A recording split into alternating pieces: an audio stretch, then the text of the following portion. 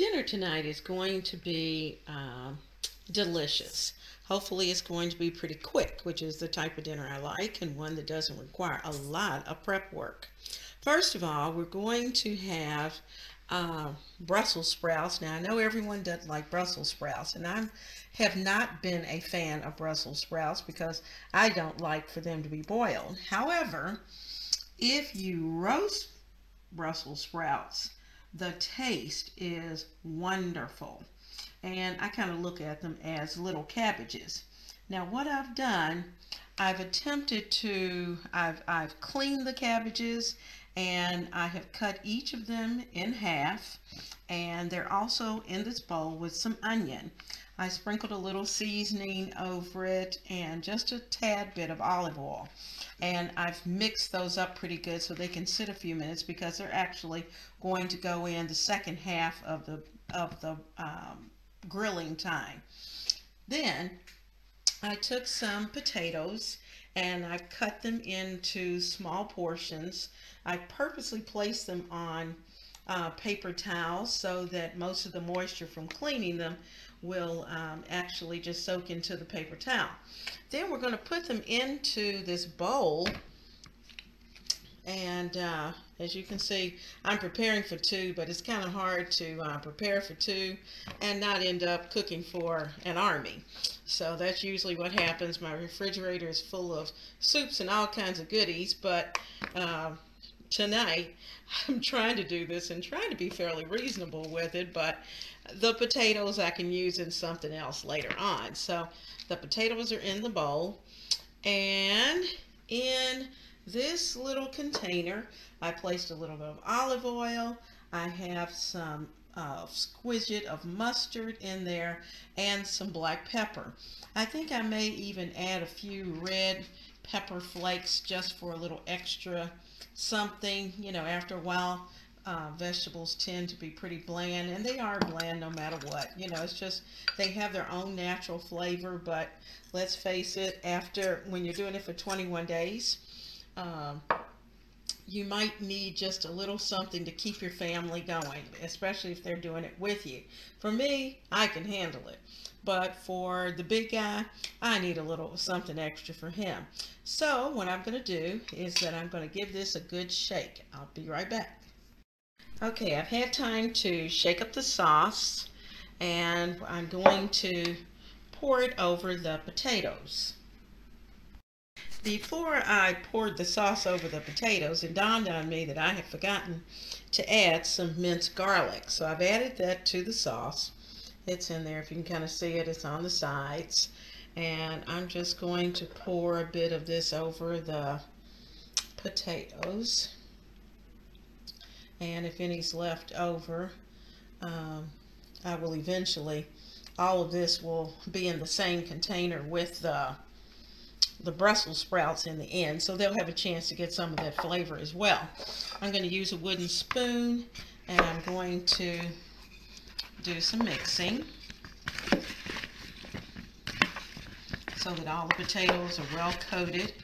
It might take a few minutes. It takes longer actually to almost get all this mixed up than it does to really cook. And the good news is that you can come in from work, have everything ready, put it in the oven, and within about 30 to 40 minutes, it gives you time to breathe. And within 30 or 40 minutes, you are ready to sit down to a nice, hot, delicious meal. So let's get ready, and we're going to put them into the pan. All right, it's been 10 minutes, and I'm going to start moving them around and flipping them so they can start getting brown. And you can see it's not quite time to add the Brussels sprouts in, but we want these to get golden brown. So we're going to let them cook. It may take about 40 to 45 minutes, so we need to let the heat work and do what it's supposed to do. After 20 minutes, you'll see that they're just starting to get golden brown on the edges. I'm going to do a little flipping so that both sides of the potato, ooh, don't they look pretty? On the other side, you'll see they're browning. And let's flip, flip, flip. Try to turn over all of them if we can. And then I'm going to put the Brussels sprouts in so they can do their thing as well.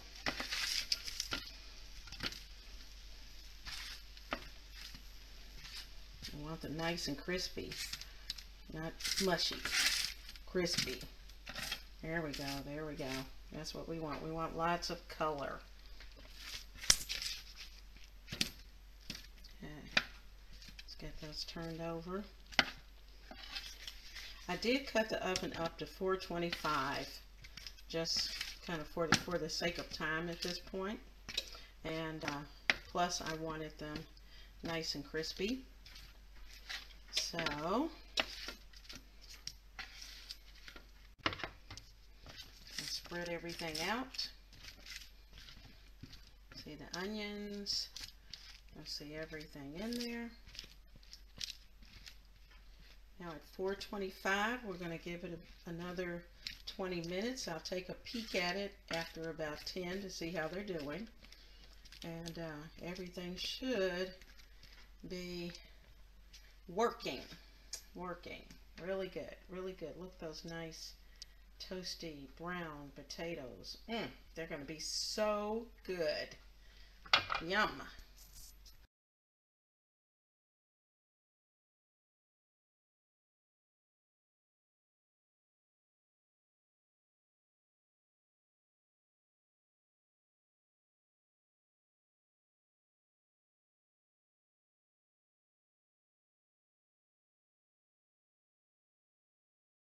Well, within those 20 minutes that we're waiting, that last 20 to 25 minutes that we're waiting for the potatoes and the Brussels sprouts to come out, you'll see that I prepared our tomato salads. They're sliced, and a little bit of that fresh dressing that I've made with olive oil and oranges and lemons and a little mustard, salt, a little teeny weeny bit of salt and some pepper. Tomatoes are a little rough to go without a little bit of salt, but we got sprinkled with green onions. I've also have the plates and everything ready to go, so that once those potatoes and Brussels sprouts come out of the oven, we are ready for dinner. In the meantime, the kitchen is clean. I've cleaned up any prep work, done all the prep work, cleaned it up. Everything's in the dishwasher, so the only thing I really have to wash will be the one pan that's in the oven, and of course there are plates that we're going to be eating from. I hope that you have watched other videos along the way and that they've been helpful to you. I can't imagine working and coming in and trying to think up recipes for your family as well, because it's taken me a while to do a little bit of research along the way. I am thankful that at this point I'm retired and I'm able to do this for someone else. I did have someone to help me early in my career, and I'm able to help someone else now that I have more time. So we're still waiting for that 20 minutes. Enjoy.